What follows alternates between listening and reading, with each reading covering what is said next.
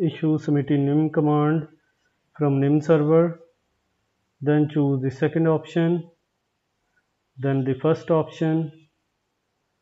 After this, go to the third option to install the software to the latest level.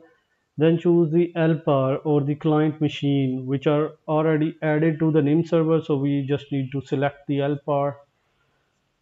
Now from the LPP source option, you need to select this media. Then first we will set the preview option to yes to check if the installation will be complete successfully or it fails. So it will give you an idea that all is well or not. It will take just 1 or 2 minutes to run the preview on the LPAR. So the preview is completed and it says OK. So we'll go back and set the preview only option to no, and then press enter to start the original installation on the client machine. It will take like 5 to 6 minutes depending upon the speed and the files that Nim server needs to update on the client machine.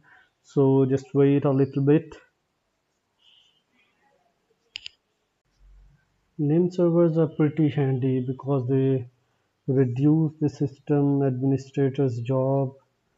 Through the network installation manager, we can manage the system pretty easily.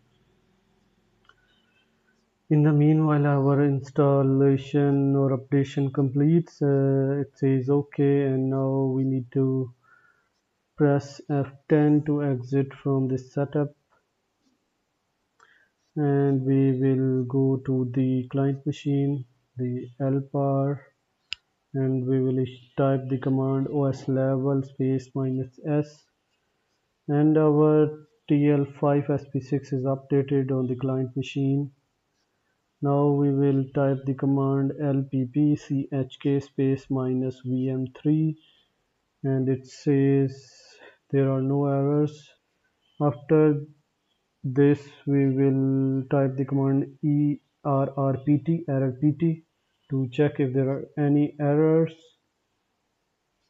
There is a timestamp, you need to check if there are any errors, and at the end we will restart the client machine, which completes our installation on the machine. Okay, thanks for watching this video.